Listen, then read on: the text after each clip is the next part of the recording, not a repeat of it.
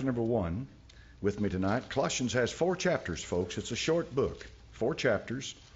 And the first 2 chapters are what we're going to deal with tonight because it bears directly on just exactly who the Lord Jesus Christ is. Colossians chapter number 1, verse 15. The Bible said He is the image of the invisible God, the firstborn of every creature. For by Him were all things created that are in heaven, that are in earth, visible and invisible, whether they be thrones or dominions or principalities or powers. All things were created by Him and for Him. And He is before all things, and by Him all things consist. And He is the head of the body, the church, who is the beginning, the firstborn from the dead, that in all things He might have the preeminence. For it pleased the Father that in Him should all fullness dwell. Father, bless your holy word tonight. In Jesus' name I pray. Amen. Every book in the Bible has its purpose. It has its reason for being there. It has its message. The Gospels are there to give us a life of Christ. And then the Gospel of John is set in there to show us that Christ is from eternity past into eternity future. The Gospel of John is written that you might believe because it bears directly on the deity of the Lord Jesus Christ. The book of Acts is the early history of the New Testament church. The book of Romans is a book that sets forth the justification by faith, and that salvation is for all men. And the book of Romans is a powerful book in that sense because it lays the foundation for all of the other Pauline epistles. Every epistle the Apostle Paul wrote has a distinct message. For example, the book of Ephesians is reaching up into the heavens and talking about the mind of God that goes back into eternity past and into eternity future, and that He works all things according to the counsel of His own will. The book of Galatians deals with the perversion and corruption of the Word of God and how that He transmitted it through the Apostle Paul and made certain that you would get God's Word today exactly the way the Lord wanted you to have it, even if Paul had to confront Peter to get it done. And the book of Colossians, the first 2 chapters of Colossians, sets forth who Christ is. It talks about His essence. And this, my friend, exalts Him. And this is what we want to talk about tonight. If you'll notice over here in Colossians chapter number 1 and verse 17, He is before all things, and by Him all things consist. If you will watch that video on the Lion of Judah about DNA, along about 31 minutes into it, you'll see a double spiral helix. You'll see them talk about, and they'll show you a graphic of how that helix is coded with some of the most complicated, intricate, unbelievable code that you could ever imagine. There is no way that anything like that could possibly just happen. An intelligent mind was behind that. But something can happen occasionally to the DNA in your body. You can have problems that arise, and it get out of whack. It can get off a structure the way it should be. This thing is made in such a fashion that it goes up and down that DNA spiral and repairs itself. Now, there's no in the world, there's no way under the sun that something like that could possibly happen like the evolutionist teaches. But who do you think is doing that? He upholds all things by the word of His power, and by Him it consists. It is the active agency of the Lord God Himself that holds everything together that is held together. They talk about the power that is involved or that is latent in something like a tree or any other animate object, something as small as a flower or a stick or something like that. And they say that there is an enormous, unbelievable amount of energy that is in this, and that all you have to do is to have the right code to release that energy, and it is mind-boggling at the amount of energy that's in there. Where did that come from? That came from God. That came from the one who holds it all together by the word of His power. The Scripture says that the time is going to come when the elements melt with fervent heat. The time is going to come when everything that you understand as world and as creation will pass away. It'll be gone. And the reason it's going to do that is because the time is going to come when the Lord God Almighty will cease to hold it together, and it's gone, just like that.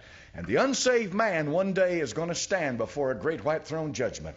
And that great white throne judgment is going to have the judge sitting on it, and he's going to stand on nothing. He's going to be held up in space before God Almighty to be judged. It will finally begin to sink into his mind before he's cast into the lake of fire and brimstone. If he bothers to look beneath him and look above him and look around him, nothing exists outside that Creator. And that Creator is about to judge him for his sins. I don't know of anything that could be more horrible in my life that I can ever imagine than to be standing somewhere stripped clean and come face to face with your Maker and realize He's Almighty God, and you wouldn't even exist for a moment without Him.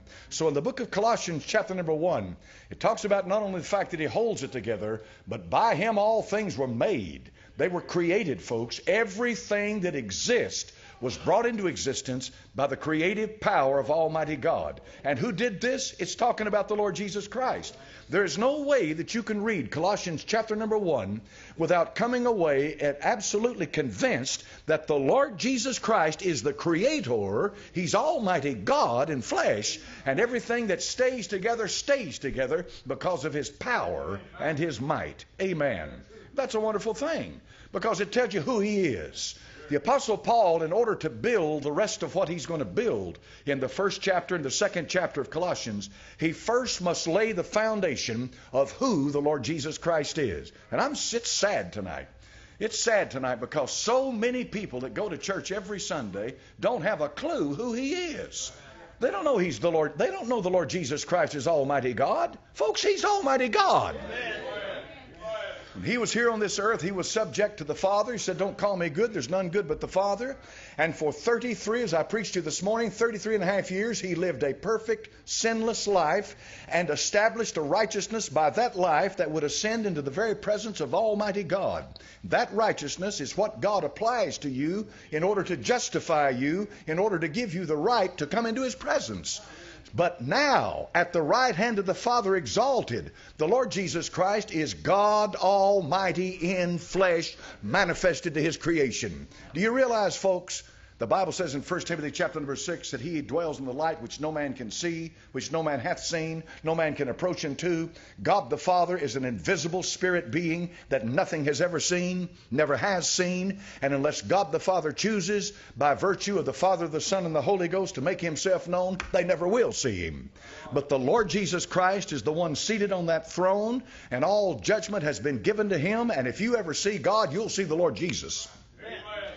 And if there's more to see, then God will manifest Himself in a way where we can understand Him. He has to bring me up to His level, come down to my level, and meet me somewhere between there and here for me to even begin to comprehend the one who made everything. Amen. So Colossians chapter number 1 talks about who He is. Colossians chapter number 2 and verse number 10 tells us what He did. In Colossians 2:10, the Bible said, you're complete in Him, which is the head of all principality and power. What's a principality and power? Is it a wicked man? No. It's the power above that man. It's the power that energizes that man. Is the Antichrist alive right now? He may very well be. Are we at the door of the second coming? We may very well be. Are we close to the rapture of the church of God? We may be so close that it could be imminent. In other words, at any moment, it could take place. But the power that you see, the power of human beings, the power of wicked men, is nothing. That's not what we're against. We wrestle not against flesh and blood, but against principalities and powers and spiritual wickedness in high places. Presidents come and presidents go. Nations rise and nations cease to exist. They're here today and they're gone tomorrow. But these principalities and powers are the ones pulling the strings, calling the shots, and moving on the hearts of men. When you talk about a worldwide conspiracy, a one world government, like Henry Kissinger, who keeps talking about the one world government, when you hear him keep talking about the new world order, He's talking about that because there is a spirit above him that is energizing him, that is moving him, that is inspiring him, that is giving him his purpose in life and his life. And the spirit that is doing that is the principality and power and spiritual wickedness in high places. And so we have a president today who may be gone in 2 years and never see or hear from him again. He may go off into oblivion, or he may rise higher in the hierarchy under the principality and power. So all I have to do tonight is simply wait and watch and pray, but it will come to pass exactly the way God said that it would. Notice what he said in Colossians 2 verse 10 though. This is important. You are complete in him, which is the head of all principality, in whom also you are circumcised, with a circumcision made without hands. So no man did this for you, in putting off the body of the sins of the flesh by the circumcision of Christ. What's he talking about? What do you mean, circumcision of Christ? Buried with him in baptism, wherein also you are risen with him through the faith of the operation of God, who hath raised him from the dead. And you, being dead in your sins and the uncircumcision of your flesh, hath he quickened together with him, having forgiven you all trespasses. The Apostle Paul tells you about a spiritual operation that took place at the moment you were born again. Your body and soul and spirit were separated. Before you were born again, your body was stuck to your soul, and your spirit was dead. But a born-again spirit cannot have a connection to this unsaved body. They are enemies of each other. There is an animosity between the two. They are never in connection. They are mortal enemies. The Spirit of God that dwells within me, that gives me life, has regenerated my dead spirit, and now my spirit has been born of the Holy Spirit, born of God. Since that happened, and it did happen when you were saved, then God did a great favor for me. He cut me free from this body. I am no longer my body. The New Testament makes a subtle difference time and time and time again between the body of the believer and the believer. The Old Testament is not like that. And the reason the Old Testament is not like that is because the believer in the Old Testament, though a true believer and though saved, is not born again. Therefore, the body and the soul are spoken of synonymously. A clear distinction is not made between the two. Think about it for a moment. If there is a difference, if the Old Testament saint is like the New Testament saint, where the spirit is cut free from the body, then what is the point of Colossians 2? When he says that he did this when you were born again. That's the point. That's why. If this was a common knowledge, there's no sense here. This is why to Nicodemus, Nicodemus, you must be born again. You must be born from above. You must be born of God. Nicodemus, you need to be saved. Amen. But the Old Testament saint was saved, but he wasn't born again. The new birth was wrought at the cross at Calvary when the New Testament, the new blood covenant, was ratified. In plainer words, it was made legal and brought into effect. Not until the Lord Jesus Christ died at the cross was the blood covenant brought into effect. There was no blood shed. It was not until he shed his blood at the cross that the blood covenant was ratified, made legal, brought binding between God and man. In order for that blood covenant to have its effect upon you, this must take place. So when the blood covers your sins and washes your sins away, God Almighty performs an operation in you that is a one-time operation that never needs to be repeated. When he circumcises you, he cuts the flesh away from the spirit, and the soul becomes an intermediary. The soul can touch the flesh, and the soul can touch the spirit. You become a tripart being. There is no clear distinction in the Old Testament made about soul and spirit. This is why they're spoken of synonymously. But the New Testament makes a very clear distinction between body, soul, and spirit. And the reason it does is because that spirit has now been born of God, will never be unborn of God. If you've been born again, you're born again forever. But the soul that sinneth, it can die. Because if the soul now that is saved is living for the flesh, then the flesh will draw that soul down, and that soul will die.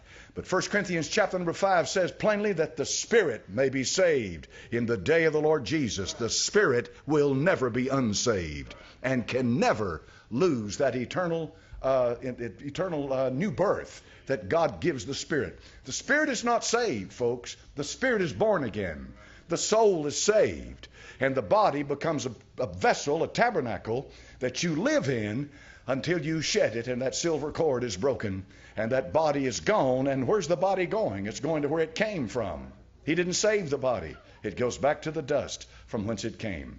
And so when the Apostle Paul in Colossians chapter number 2, he's giving you the mechanics of the new birth.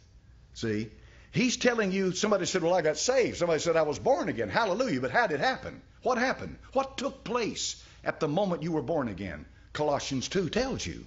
Colossians 2 tells you exactly what took place at the very moment of your new birth. And here's the reason he lays this down. First of all, he tells you who Christ is. He gives you the absolute doctrine of He is God Almighty, the Creator, the Sustainer of the universe. There is none greater. He's God in flesh. Then He tells you what He did for you, how that at the moment of your new birth, the separation took place. And then the third thing that He shows you in Colossians is how that those who are the enemies of the gospel of Christ try to come on the scene. They come on religious, they come on nice, they come on good works, they come on speaking sweet words and wooing you and mixing a little gospel in with what they say to try to draw you out from the truth. And the Apostle Paul goes at them with a sledgehammer. That's what he does. He doesn't mince words. Let me show you how he does it. Here's the crowd that tries to take anything away from the grace of God and the new birth and what God did for you when He saved you. Look at what he says in Colossians chapter number 2 and verse number 16. Let no man, therefore, judge you in meat or in drink or in respect of an holy day or of the new moon or of the Sabbath days. Now let's stop for a moment. If the Apostle Paul wanted to set aside the Jewish Sabbath, which by the way is not Sunday, folks, never has been, never will be. The Old Testament Sabbath is sundown Friday till sundown Saturday. That's the Sabbath. It's never changed. Don't ever let some well-meaning preacher tell you otherwise. It's never changed. He says to these people, don't let anybody judge you according to the Sabbath days. There's more than one Sabbath. There's many Sabbaths that lead up to the Passover. There are Sabbaths throughout the year.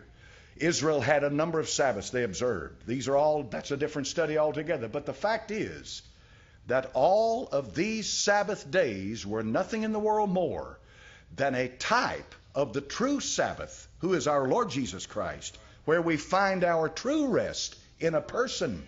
The book of Hebrews talks at length about how the Son of God is our Sabbath rest, not in a day, because of the rest of a day, you had to get up the next day and go back to work again. When you rest in Christ, your work is over, for He has done all the work, and nothing can be added to it. So the Apostle Paul here says, don't let them judge you according to Sabbath days. If he had wanted to make a distinction, an exception of the Jewish Sabbath, don't you think he would have put it in this text? Because this is a very straightforward, powerful statement about the Sabbath, which is the weekly Sabbath. Some call it the Sabbath of Moses, the weekly Sabbath. This would have been the time for the apostle to say it.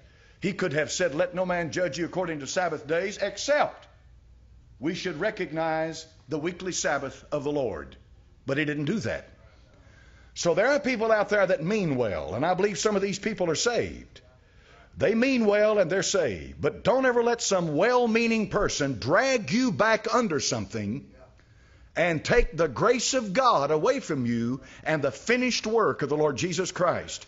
The point of his finished work is this: that all the bulls, all the goats, all the sacrifices, all the blood that was shed, all the weekly Sabbaths, all the yearly Sabbaths, all of the times of Jubilee, and all of the stuff attached to it and associated with the kinsman redeemer, everything that Israel had, it all pointed to one person who was able to fulfill completely God's demands in righteousness, and no man is able to do that. And the Apostle Paul is attacking them with a sledgehammer. He said, don't let these people judge you. Don't let them sweet talk you in making you think that you have to keep some Sabbath, some day, something. Don't drink this, don't drink that. If you're born again, you can drink anything you want to, including strychnine. You can drink kerosene if you want to. Gasoline, that'll do a number on you. And it won't put you in hell. It'll take you from this earth faster. And when you start drinking rot gut, it'll start working on your kidneys, and it'll start working on your liver, and it'll start working on your pancreas. You can drink anything you want to drink. Why? Because God has made you free by the grace of God. Now, if you got any sense at all, you're going to say, Lord, give me some sense about what to drink and what to eat.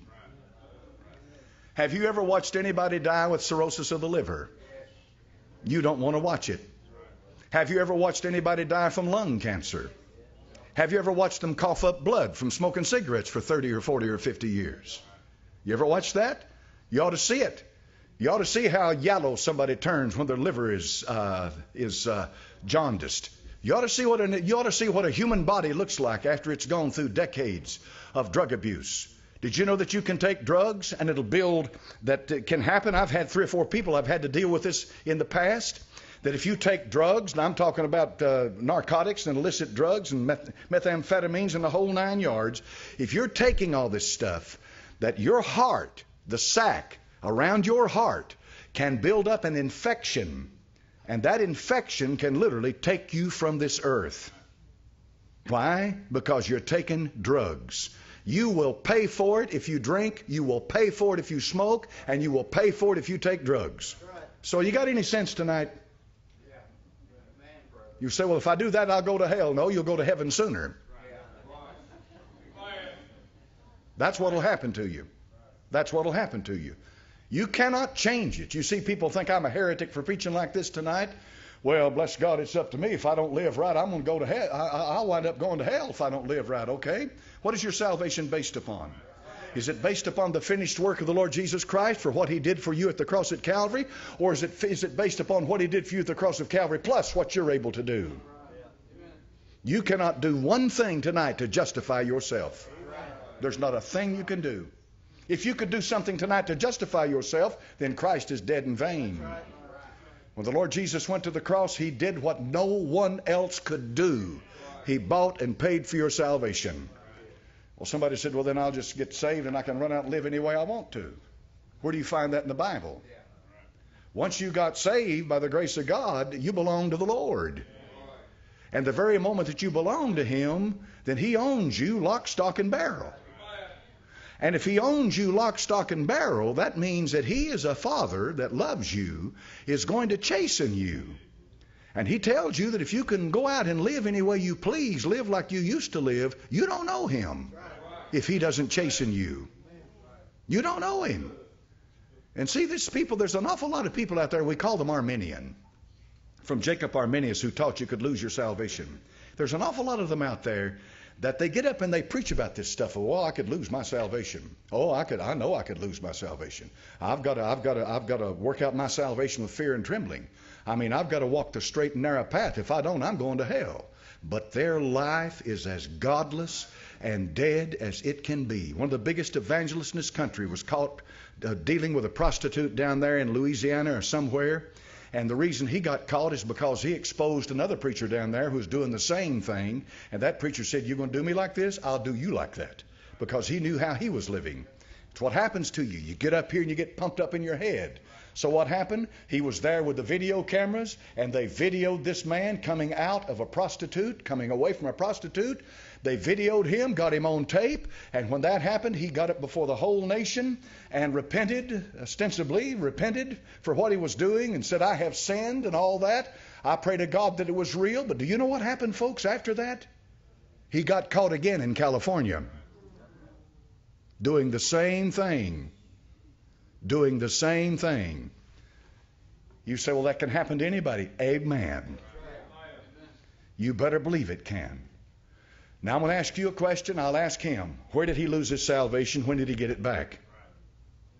Between the time he was messing with this prostitute here and then messing with another one out there in California. When did he get it back? When did he get it back? You see what I mean? If God is truly his God, somewhere between here and California or after California, God Almighty is going to meet with him. And he's going to take him to the woodshed. And somewhere between him, here and there and God, God's going to get his message home to him. If you truly belong to me, you better stop going to the prostitutes. I'm taking you from this earth. And he's still around. And since he's still around, it's an indication of one of two things. He's either stopped going to prostitutes, or he doesn't belong to God. Right? And if he's still going to prostitutes, he's going to hell. Because after all these years of preaching that you can lose your salvation, he went out there and he did that, and now he's still up in front of people preaching, and there is no conviction. When God chastens, there's no chastening. None of that has happened, and he's still doing this, and he's still seeing prostitutes and all of that. He's going to hell. Isn't that sad? You see what I'm saying to you tonight? You're not your own. You belong to the Lord. And when God saved you and wrote your name in the Lamb's Book of Life, he became your Lord and your Master, whether you like it or not. And he owns you. And that means that he'll let you slip up, he'll let you fall, he'll let you sin. And that all is part of the great plan that God has, where he will form character in you and teach you what it is to be forgiven and draw you closer to him. Because the only way that real character can be forgiven is to get victory over your sins. And to learn where victory over sin comes from. It doesn't come from your human effort. It comes from the grace of God, where God feeds grace to you and you receive that. That's how you get victory over sin. Everybody in this house sins. There's none of us perfect. 1 John's simply saying very clearly, if you say you have no sin, you're a liar and the truth's not in you. That's strong talk. So this chastening is very important. Once again, if this man is still going to see prostitutes, and this is 25 to 30 years later, and he has not been chastened of God, and he's still going to see prostitutes, he can get his Bible and look into the camera all he wants to and talk about how God's moved him to do this and God's moved him. He's going to hell because he's not saved. If he has been chastened and he's not going to prostitutes anymore, then that's a good indication he's saved. And he's got a message. And if you've ever met anybody that's been through something like this, they've got a message. Thank God for the message. Thank God for forgiveness, folks. We can get right with God. Anybody can slip up and mess up. But God forgives. Hallelujah. Restores. He wants to forgive. He wants to restore. That's why he died. That's why he went to the cross. He went to the cross to make it possible for you to live for him and then eventually live with him in eternity forever. And there's forgiveness. And once you're truly born again, God won't turn you loose. No. All right. And so finally, in Colossians 2 and verse number 18, the Bible says that these are all shadows of things to come, and let no man beguile you of your reward in a voluntary humility and worshiping of angels, intruding into those things which he hath not seen, vainly puffed up by his fleshly mind. Worshiping of angels.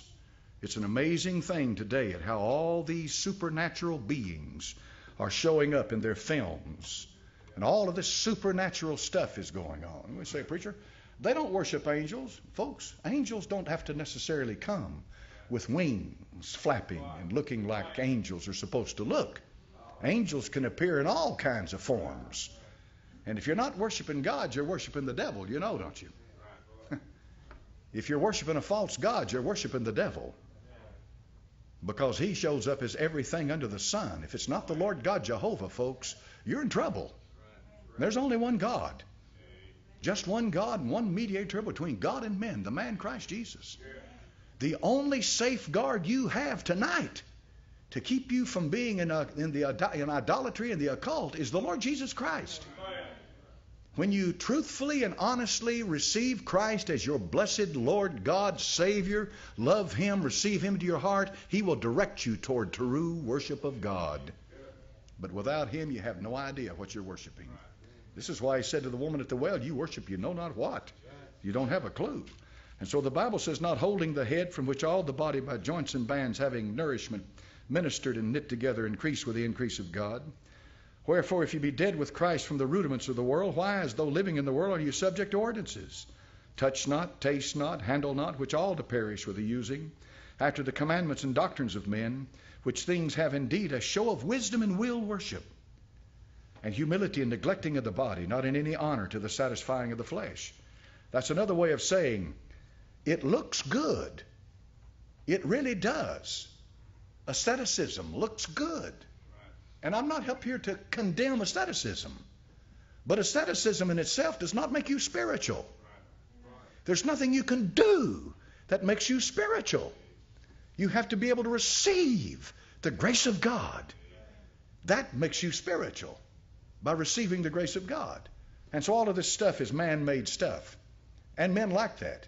They lack things to where people can see what kind of life they live, their spiritual life, their Christian life. If they can wear some kind of a badge, some kind of a physical, visible representation, they love that. But folks, that does not make you spiritual. The only thing that can make you spiritual is the blood of Christ and a true walk with the Lord. And if you truly walk with the Lord, if you're walking with God the way you ought to be walking with God, you're going to be constantly confessing, Lord God, I'm the chief of sinners. Of all the people on this earth, I need grace more than the rest of them. I am the chief of sinners. God, be merciful to me, a sinner. And you do that, and the Holy Spirit will bless you, and He'll purge you, and He will fill you, and He will give you power, and He will give you fellowship and communion. But you have to do it and honestly do it and mean it and do it daily, do it momentarily, do it moment by moment to live with the Lord. I pray something I've said tonight's helpful. There's so much confusion about this. There's so many people that feel like because they've done something that they're more righteous than somebody else. No, that doesn't make you righteous. Righteousness comes by what Christ did for you, His righteousness applied to your soul. Father, in Thy name we pray. I pray You'd use what I've said for the glory of God. I pray tonight, Heavenly Father, that the man that did these things that we're talking about tonight, I pray he was chastened. And I pray he was chastened.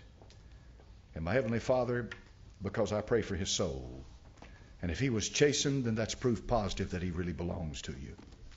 My Heavenly Father, because there's no difference between him and me, anyone else in this house, we're all the same. You will chasten us all. And my Heavenly Father, I pray in Jesus' name for those who heard what I said tonight in this house. I pray You'd help them. I pray You'd speak to them. I pray You'd draw them in the name of Jesus. For Jesus' sake we ask it. And amen.